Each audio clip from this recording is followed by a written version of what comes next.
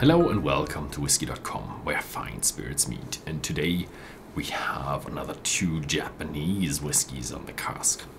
They're both from the same distillery. It's the Mars Shinshu Distillery. Mars Shinshu Distillery is a rather small, medium distillery that is not that well known internationally, and it's a nice little distillery. And what is really nice about the distillery is their location.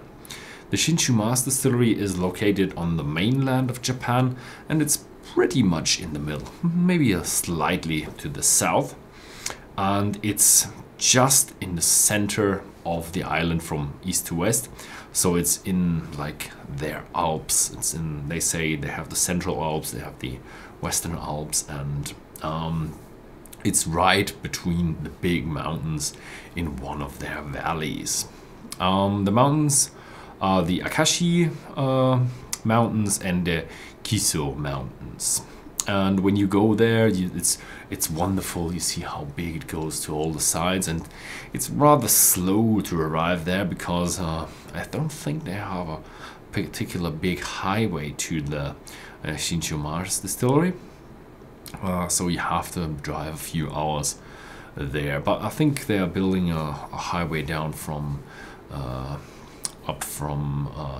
Fuji Gontemba, and that is very close to Tokyo.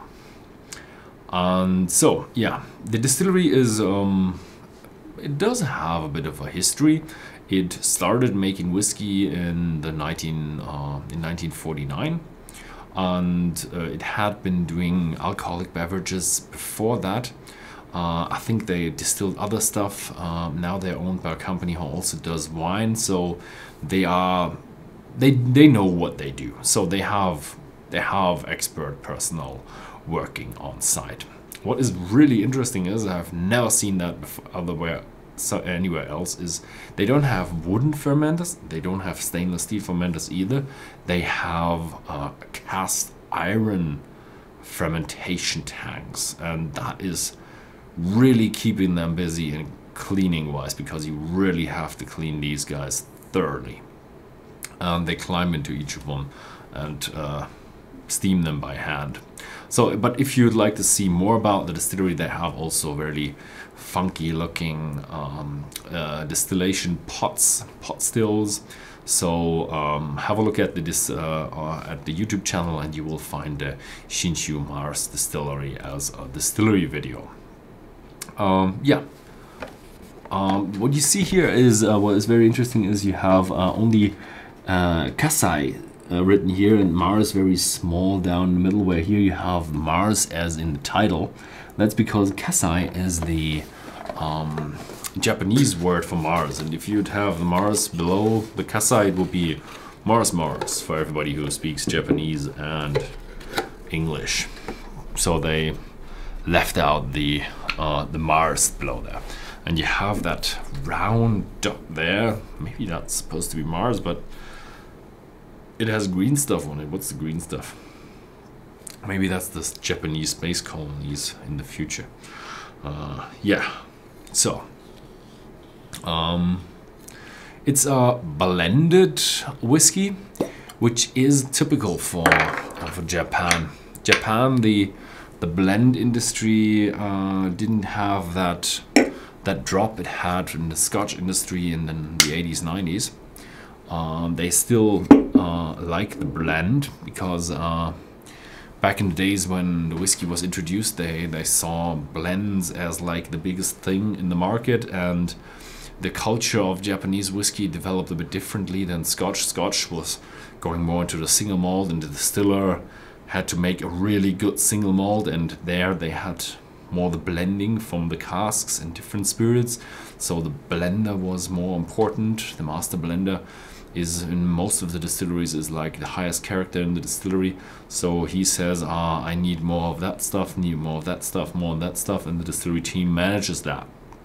And he is like the creative guy who mixes everything together and creates the perfect mixture of flavors and the perfect blend. So The blender doesn't really care then, he just wants to have the flavors, so he doesn't really care if it's then declared as a single malt or a blended whiskey.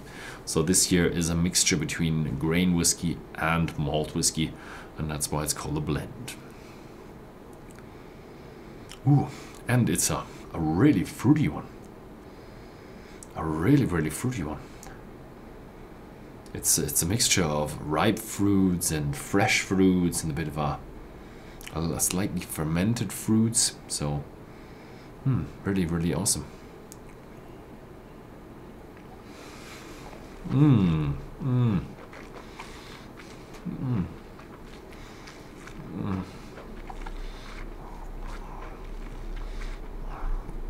With 40% ABV, also very light and soft, but you do have a bit more of a spicy touch in the flavor, and a slightly smoky note, but most of the character is still fruits, apples, pears, a bit of a grape touch there as well.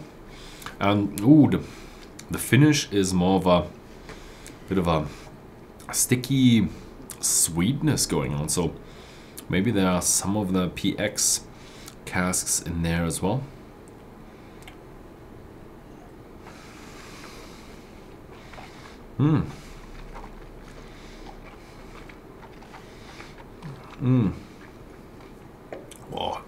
Nice.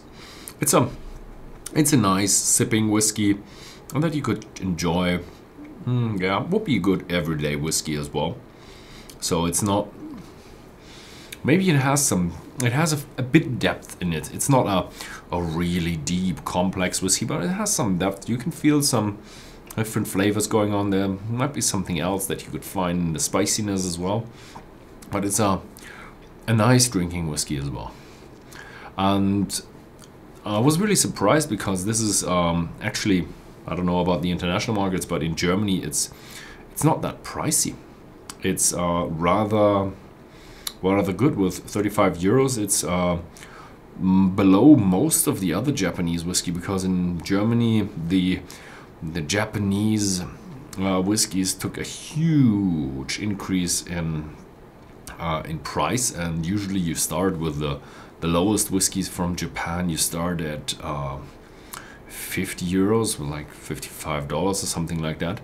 And now it's just, this is one of the lesser known distillery. You probably haven't heard of the Shinshu Mars distillery, and maybe that's why it's a bit less pricey, because it's not that well known and not that hard in demand. So yeah, a little hidden gem. Yeah. Thank you very much for watching. If you found this video interesting, then please feel free to share it with your friends, and see you next time.